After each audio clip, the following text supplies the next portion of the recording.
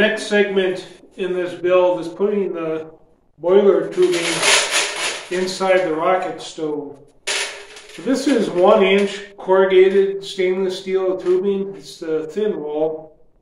I hope it'll hold up. It's not going to be in direct contact with the flames, just the heat from the exhaust. And I think there's about 84 feet in here. I'm not sure if I can get it all in there. But what I did, I just formed it by bending it by hand. I tried wrapping it around a bucket, but it kept springing back to a bigger size, so I just ended up forming it by hand. So I'm going to stick that in there, and then I'm going to stick some more boiler tubes across the top. I got all the holes drilled in there. I just got to put this in next.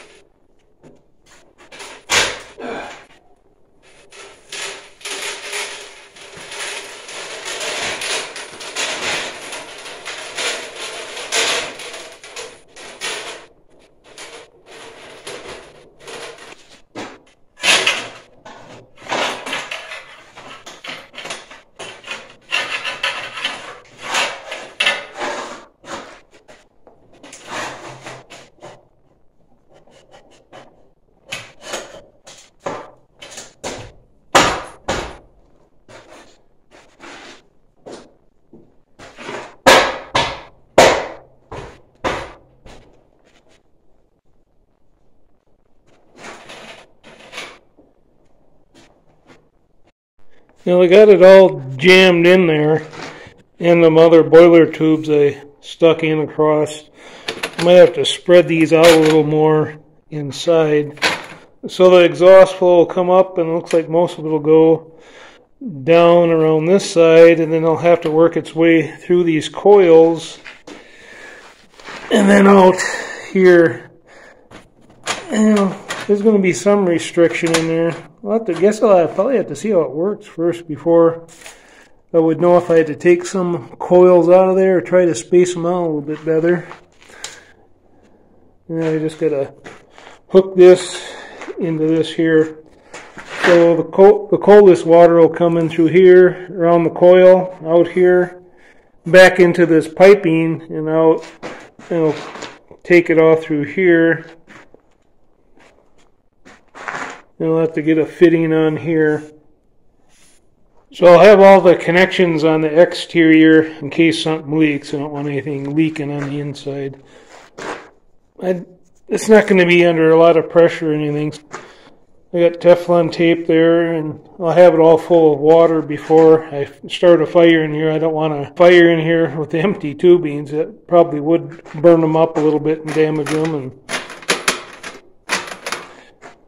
on the inside here, I put some ceramic fiber boards for spacers so the tubing won't go right up tight.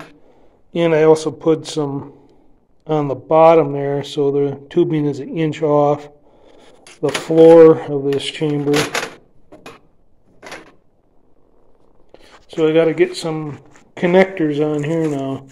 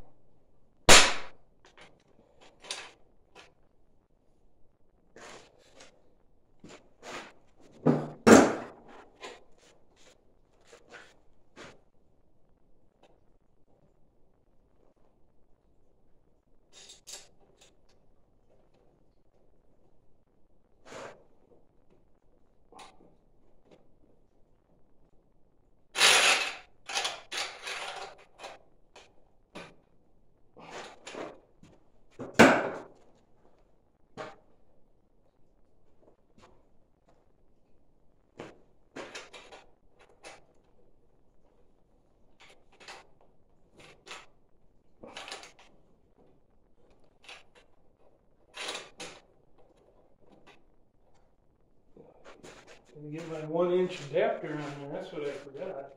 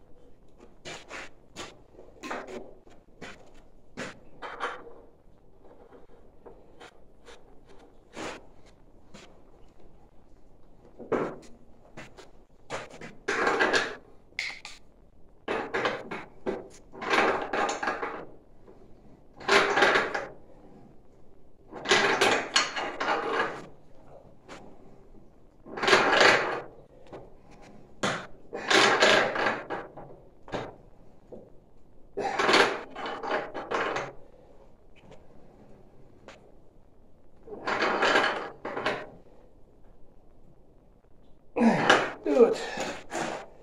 Instead of doing this around.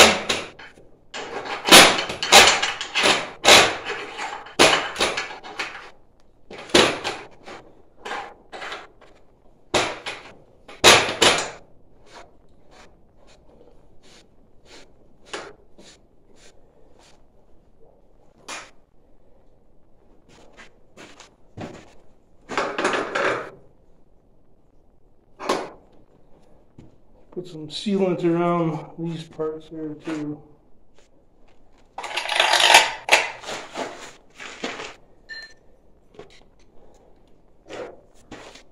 And to use this tubing, you need this special tool to flatten the end so you get a good seal.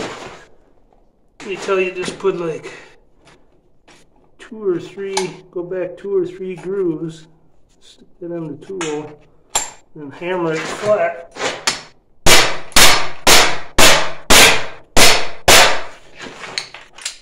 And that does it.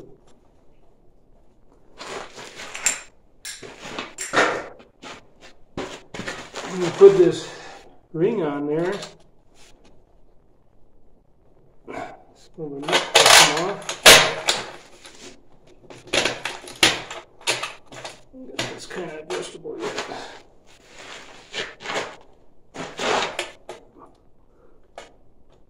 Washer. I don't know what the temperature that washer can take, but as long as there's water in the line, it should be all right. And this will just go down to another adapter.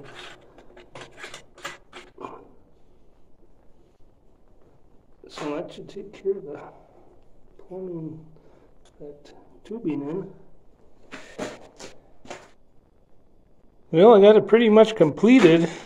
I just got to hook these connections up to something and fill it up with water, and we'll see what happens. I took the door off and I put a piece of insulation around there. I just glued it on there. I found out that I need to glue the piece on the top too so it won't keep falling off. And got the door completed. Put a little handle on there. Another cabinet handle, porcelain cabinet handle. Hopefully that won't get too hot, but you always change it if it does. I have it ready now for an initial test. I do have some water in the coil. I filled it up. And we'll fire it up now and see what happens. I did have one leak right here. This fitting did leak. I don't know if this adapter doesn't quite match up with the tubing, but right now I got it stopped. And we're going to fire this stove up and see what happens. So, start making a fire in there. This will be the first test of this wood burner.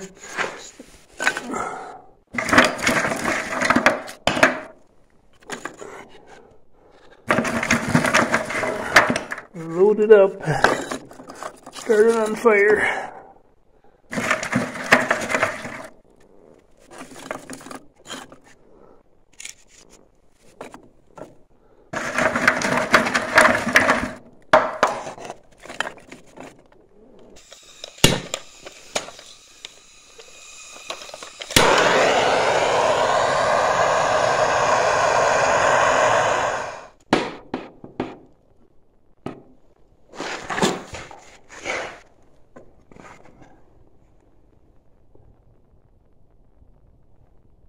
Well, I think I got it started.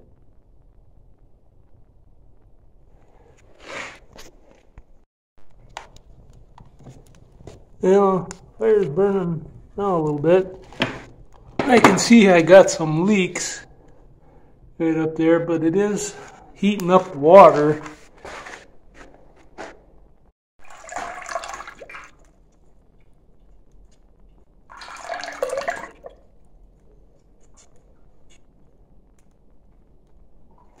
Starting to percolate through those tubes I got in there.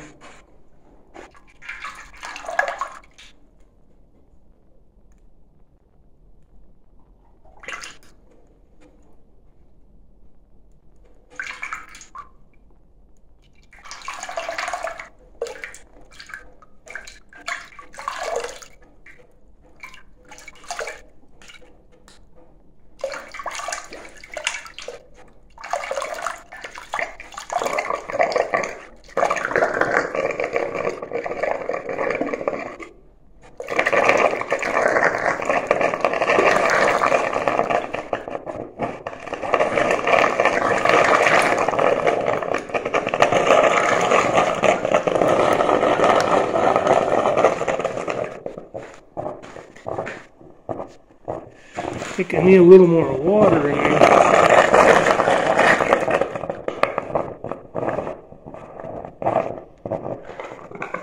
Well, it heated up that water in no time at all. I had to shut down the fire because it's just making steam now.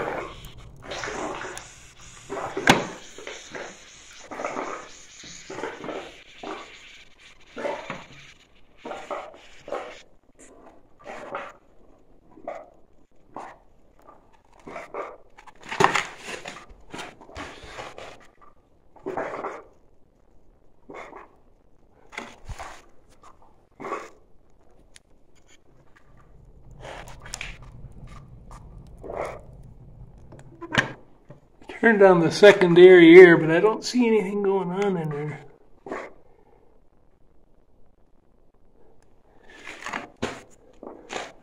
But this sure controls air good here.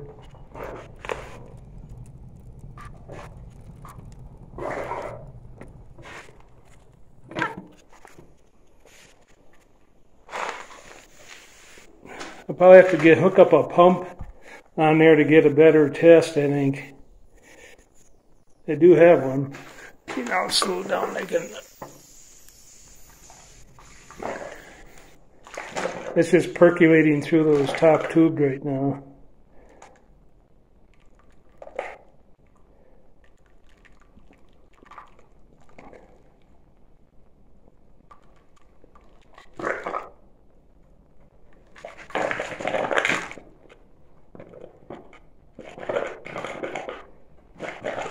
So it's good at making steam.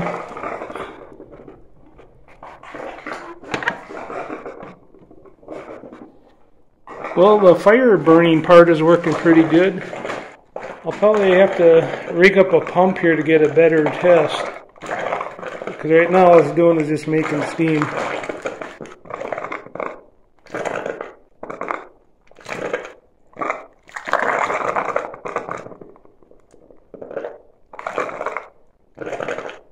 So I guess I better take some of that apart to and fix my leaks. So that's my initial test. I'm going to have to get a pump on there and pump a lot more water through there because I'm just making steam. It didn't take no time at all to heat that water up.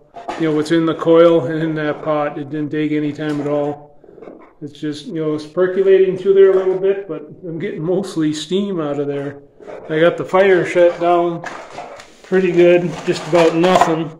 The stove seems to be working pretty good, so I can open that up. And I can get a good fire going again. So I think the stove part is pretty successful, and it's heating the water up. I just need to pump some more through there faster. So I'll have to wait for the next video to do that. Thanks for watching.